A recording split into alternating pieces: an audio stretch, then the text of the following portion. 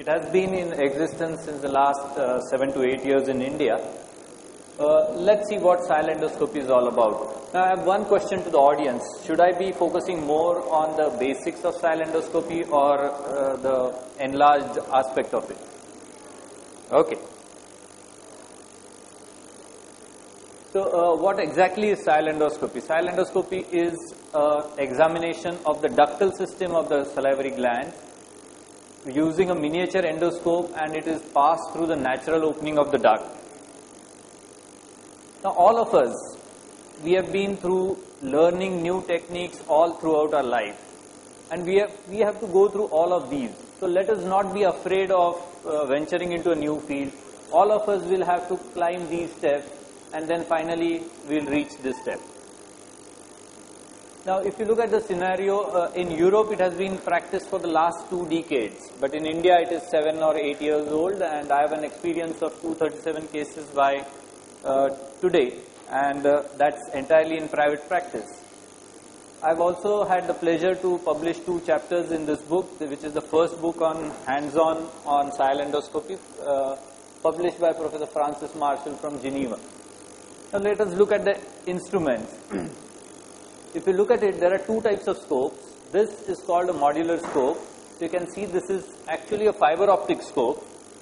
The terminal 16 centimeters are steel encased. So it is a semi-rigid kind of a scope, but it still contains fibers and no rod lens. It comes with different sheets which will have, this is a diagnostic sheet, and these 2 are therapeutic sheets which also have an instrument channel. The other type of scope is, this is called an all-in-one scope, which has all the 3 things, the irrigation channel, the instrument channel, and the fiber optics all built into one. Now there are advantages and disadvantages of both. The all-in-one is easier to introduce, but if you want to use a larger instrument channel, you have to change an entire scope, which means it's another outlay of say around 3 to 4 lakh rupees. But if you use this scope, the modular one, you can change just the sheath, and you can get a bigger instrument channel to pass a broader instrument like maybe a forceps. Now this is the setup at my hospital. A routine endoscopy setup is good enough, and all of us are fortunate enough to have a microscope, and we should be using a microscope along with an endoscope for this. Symptoms and signs most of us know, these are all about obstructive salivary gland disorders. So there will be recurrent swelling of the salivary glands, generally associated with food intake, especially sour foods. There can be foul smelling discharge into the mouth. It could be pus discharge. And if you examine clinically, you will find a hypertrophied gland, especially the parotid with a bossylated surface. What I've always found is important is the duct will be tender. If you clench the teeth, the masseter comes into prominence, and over the anterior border of the masseter you can feel the parotid duct. It is just parallel to the zygoma, a finger breadth below it. So that is very important. Now what are the indications for Sialendoscopy? You will find that the intraductal obstructions, like there's something obstructing the flow of saliva, and most of the times it's sialolithiasis. And stones can come in various shapes and sizes, but there can also be foreign bodies, and they can be inanimate or animate. What about the other kind of obstructions? When the ductal lumen narrows down, it's a stricture, and strictures are very common in juvenile recurrent parotitis. If you talk to your pediatric colleagues, they will always keep on telling you that I have quite a few patients who have recurrent parotitis and I don't know what to do to them. Also, there is a large number of cases of adult recurrent parotitis, and mind you, radioiodine and radiation-induced sialadenitis is on the rise because these modalities are now being used quite frequently.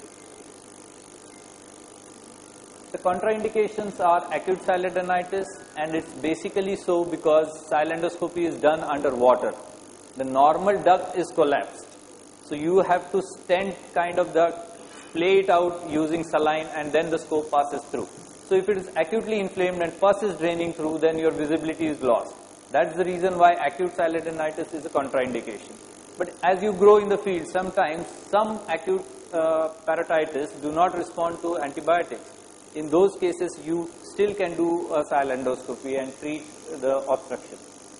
The current limitations, and why do I call these current limitations is because limitations which are existent today need not necessarily be there tomorrow, and this is happening in every field. So large siloliths which are more than 8 millimeters, what do you do about them? So what can be done is something called as a combined approach. It can be an internal or an external combined approach. Intraglandular siloliths is something which is a myth. There is no intraglandular silolith. All siloliths form inside the duct because they are precipitates of calcium present in the saliva. Side strictures is sometimes strictures which you cannot dilate using a sialendoscope. Then you can do an external combined approach and bypass the stricture using a vein. Now, if you look at all the salivary gland disorders, you will find 80%, a huge chunk of it is obstructive salivary gland disorder. So all these 80% are amenable to sialendoscopy, which means there is a huge scope for all of us to venture into this field of sialendoscopy. The incidence in numbers is 1 stone and 1 stricture per 20,000 population per annum, which turns out to 1.2 lakh cases all over India. And I come from a district called Nashik, which has a population of 61 lakhs, which means 610 cases annually. Okay, so there's a huge scope, there's a huge potential for this. How do I treat a patient? A patient who's symptomatic comes to my OPD, I will get an ultrasound done. Obviously, a clinical examination is part of the first contact, but then I will get an ultrasound done. But in ultrasound, I will see a stone or I will not see a stone. If there is a stone, my diagnosis is made. If there is no stone, there are two possibilities. One is the stone has been missed. So your radiologist has to be competent enough to find out a stone, especially in the submandibular, which is closer to the papilla. Also, most of the ultrasound machines, the least they can detect is a stone which is larger than 3 millimeters. So a stone which is less than 3 millimeters can be missed. And the third possibility is that there is no stone, but there is a stricture, and a stricture cannot be seen on ultrasound. But the fact that the patient is symptomatic means there is an obstruction. If no stone, generally a stricture. So after this, I would post the patient for sialendoscopy. If my finding is correct, I find a stone, I remove it. If I find a stricture, I dilate and stent it. But there will be a few percentage of cases where the ultrasound and the sialendoscopy, there is a discrepancy between the two. Now, if there is a discrepancy, then what I do is, then I get an MR sialogram done. It gives me a better idea of the ductal tree.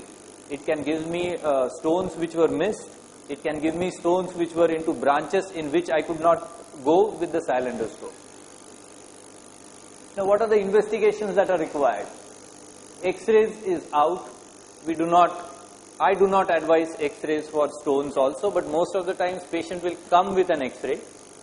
The first line of investigation is ultrasound. And let me tell you this point, once you start doing it, if you keep on sending the ultrasounds to a single or maybe two radiologists, you will find the result yield becoming better and better. So you need to communicate with your radiologist, telling him or her that, okay, this was the finding that you told me and this was what I found intraoperatively, and then the correlation becomes better.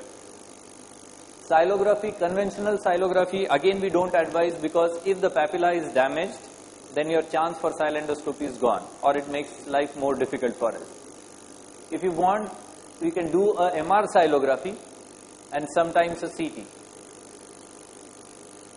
Now the anesthesia, the most important thing is, as I said, it's an underwater kind of a scopy. So we don't want saliva to be dried up. So no atropine, no pyrolate, pre-op. Vitamin C, some people give vitamin C, a chewable tablet, just 15 minutes before the surgery. LA in cooperative patients, which can either be a block, the inferior alveolar nerve block for the submandibular, or instillation of 4% xylocaine into the duct. But most of the cases are done under GA, because we are irrigating and the fluid tends to go down into the mouth. Now, the procedure begins with serial dilatation of the papilla.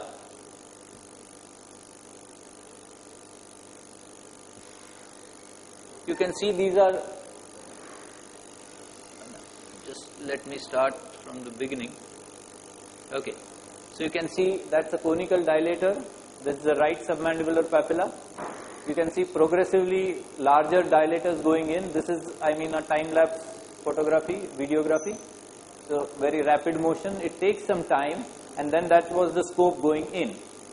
Now, in order to do sialendoscopy, you have to be very gentle about the papilla. If you take half an hour to enter into the duct, take that half an hour, because entire procedure will be dependent on this entry. Now, what do you do in a diagnostic endoscopy? Is you follow the lumen of the duct. As you can see, there are a lot of tributaries here. Mind you, they are not branches, they are tributaries. They come in and form a bigger, so you can see multiple, I mean secondary, tertiary, quaternary branches, tributaries out here. The other thing is, most of the times you find a stone. Now that green structure there is the guide wire. It is purposefully green so that it gives us the contrast. And there you see the stone. Now when I first saw this with my own eyes, I mean doing it for the first time, my reaction was something like this. I was very happy to see the anatomy which I knew existed here, but I had never seen it in my life. Now what procedures can be done is, if there is a stricture, you dilate the stricture. This is the guide wire and this is the end result. Why stricture dilatation is so beneficial to the patient is, if you look at this is called Poiseuille's law. If you look at the flow, it is directly proportional to the fourth power of the radius, which basically means if we increase the radius, the flow will increase 4 times. So that is the reason why dilatation is effective. Let us look at this video. You can see we are traveling into a duct.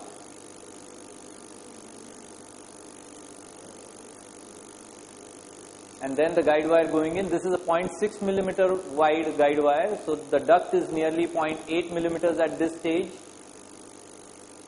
So at this stage, the contrast of the guide wire guides us into the right direction.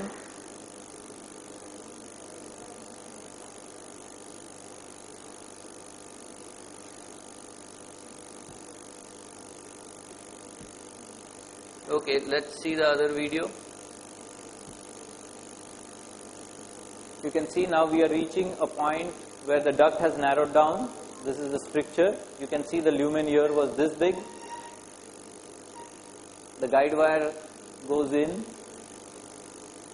and the scope follows. The green contrast gives us a good idea of where to follow. And then suddenly there is a give way, and you will see we are entering into a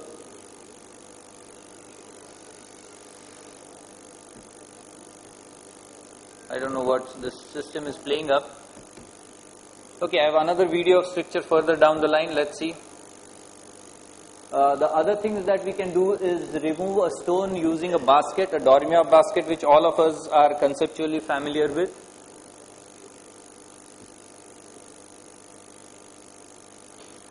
So this is the scope going in. This is the instrument channel on the top. You'll see the basket coming out through that in a closed position, going beyond the stone.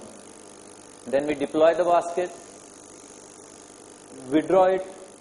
I don't know what's happening with this. Can you help me out?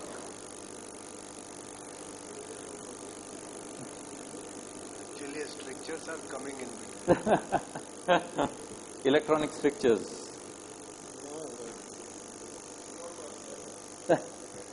I think same. Okay. So this is actually what's happening. That's the basket. You can see multiple stones here. That's the basket being deployed.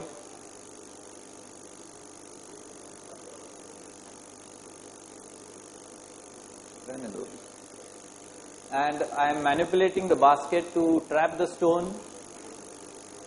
You can see the stone being trapped. And then the entire assembly has to be withdrawn out, because the channel itself is a millimeter wide, the instrument channel. So a stone which is larger than a millimeter will not come out through the channel. So you can see the entire assembly is being withdrawn out.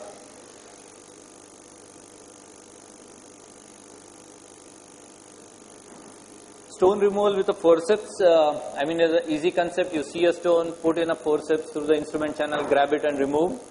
Now, the only difficulty is the forceps is much thicker than the basket. So you require a bigger instrument channel. You can see the crocodile forceps,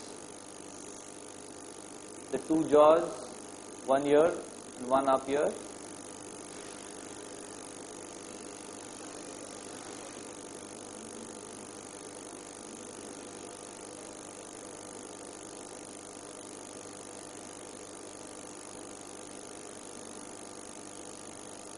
And then it's like a lot of video game going on. You are trying to catch your enemy with your forceps. And all the time this is, I mean, you have to keep your scope steady so that the image is in the, you are able to see whatever you see here. This white thing is a whiteout because it gets in touch with the duck ball, the scope tip. So that's the stone being caught and it is got out.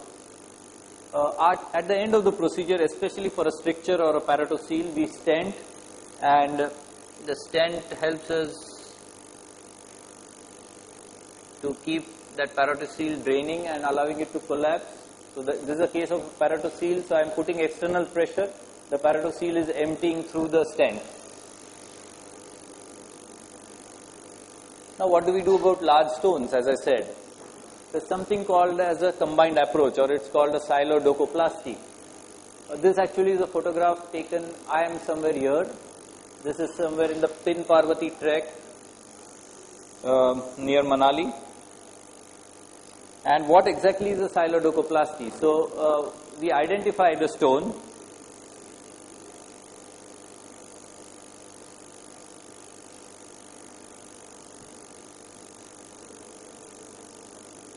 And then we trap it in a basket. We drag it more anteriorly till the time that it comes. This is a submandibular case. So then we dissect the floor of the mouth. We deliver the stone in the basket, and then we remove the basket, do a scopy. This is the cut portion of the duct. We go beyond that, and now we have passed the stent and then close it. So this is the end result. What has happened is we have removed the obstruction and we have maintained the flow path. So what is the post-operative care that we take? Intraoperative and local antibiotics plus steroids, especially if you are dealing with strictures. Analgesics, ice fermentation, avoid sour foods because we do not want too much of saliva to be produced post-operatively. Head up 30 degrees and discharge on the same day if you have done under local, but an overnight stay if general anesthesia is involved. Now, quite a lot of times I've come across people who say, if there is a stone, we just remove the gland. So I say, okay, that's fine. That's good for the submandibular. What about the parotid? Do you remove the parotid just because there's an obstruction? So I don't think any one of us does that. And in further of their argument, they say that once the stone is there, the gland is non-functional. So now let us look at that. This is a case where preoperatively you will find this is the stone. You can see this post-shadow effect on ultrasound. You can see changed echogenicity of the gland. This is post-operative 15 days. You can see the echogenicity has changed from this to this. And now on the post-operative day, let us compare this gland with the other side. And can you find a difference between the two? It's the same, which means the gland has reverted in its function. That's why the echogenicity has gone back to what it was on the normal side. So just because there is a stone does not mean the gland is non-functional. Every gland that is lying in a petri dish is non-functional. That I would agree. But that is a presumption. And that this proves it wrong. The complications which can occur are neural damage to the nerve surrounding. Gland removal is a complication, but it's very rare. Ranula formation, again very rare. Stricture can happen if you have injured the mucosa of the duct, and degloving of the duct is also seen, especially in strictures, because you have to force your weight to dilate the stricture. So sometimes that can cause. Minor could be bleeding, infection, perforation. If you perforate, you stop. And I have had the chance to do a case the next day that I perforated, and I couldn't find the perforation, so it had healed. So we know the peritoneum heals in 6 hours. So probably the floor of mouth structures heal in 24 hours or maybe 48 hours. Swelling due to irrigation and TM joint pain. Now this is a picture of degloving. If you can see, this is the guide wire. This has gone into this part of this, and this entire mucosal cuff has been pushed in. So the treatment is you get the guide wire out, thread it through here, pass in a stent and leave it at like that. The mucosa grows over the stent and you prevent a stricture. If you look at it, the age distribution, a lot of cases, juvenile recurrent parotitis. Most of them, I have a patient who was waiting 38 years for a non-excisional treatment to his stone in the parotid. The strictures and the stone follow the book pattern of 80% stones in the submandibular, 80% strictures in the parotid. And this is my overall data sheet. This was, let's see if the video plays here. This, as you can see, a patient with a parotocele. This is an intra-op picture. You can see the parotocele transilluminated. I'll just hurry up this video.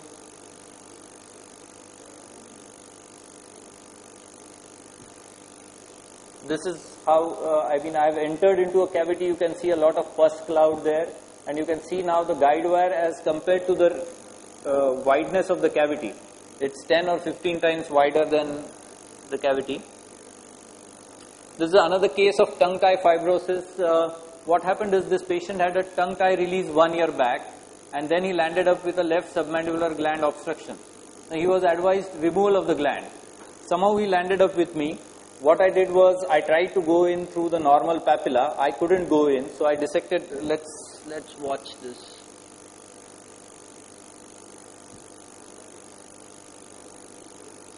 This is the trunk frenulum. This is the right, the probe into the right, this thing. The dilator going into the right. The left was this picture, not convincing. I was inside the lumen. So I dissected the floor of the mouth, dissected the duct, entered the duct at this point, confirmed that I was inside the lumen, passed a guide wire, passed a stent over it, and created a neopapilla by suturing the opening to the floor of the mouth. So this is the neopapilla. So one more gland, functioning gland, was saved. How much time do I have, sir? How much time do I have? Time is over. Time is over? Okay. This is an interesting case. I'll just show this and then we can conclude.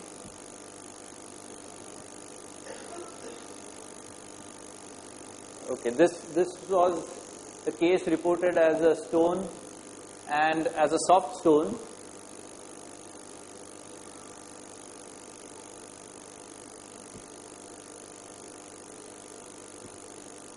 And you can see this is an odd shaped stone, and I removed it, and at the end of the procedure this turned out to be an anise seed which was covered with calcium deposits.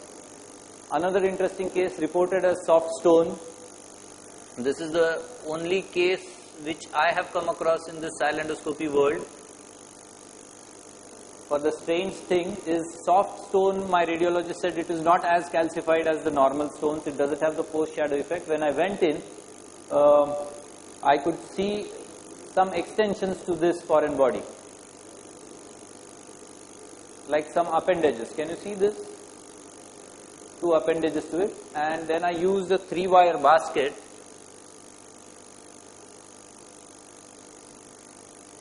to trap again this.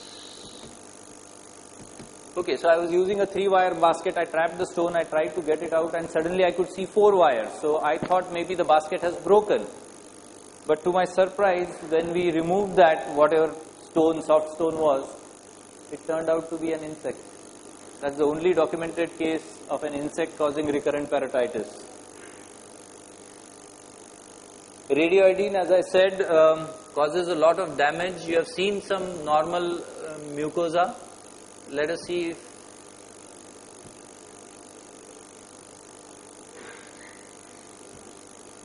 you can see after post radioiodine 7 years, you can see the mucosa all ecchymotic. loss of vasculature. There was a stone inside, that's the reason why we had to do sialendoscopy, and then we removed the stone. Also, another interesting case came to me with a CT scan done with this picture. When I did a sialendoscopy, there was nothing in the ductal system. So I was wondering what's happening. These large stones you don't miss. I went in through an internal combined approach for the parotid. I dissected out those stones. I did a scopy. Again, there was no breach of the duct.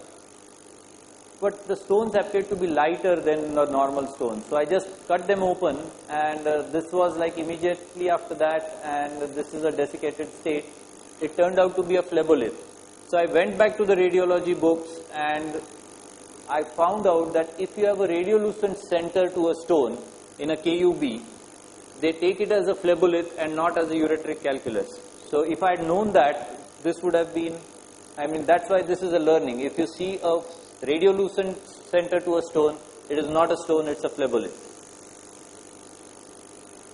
So in conclusion, I would say sialendoscopy is a nearly non-invasive, it's an organ preserving, function preserving, a modality for diagnosis as well as treatment, and it has low morbidity and has its obvious cosmetic advantages. Now, my gratitudes to my family members, Professor Francis Marshall, who is, I consider, the father of sialendoscopy. He has taught me everything that I have learned. And also, as part of my life, these are the activities that go on along with sialendoscopy. And I will leave you with this.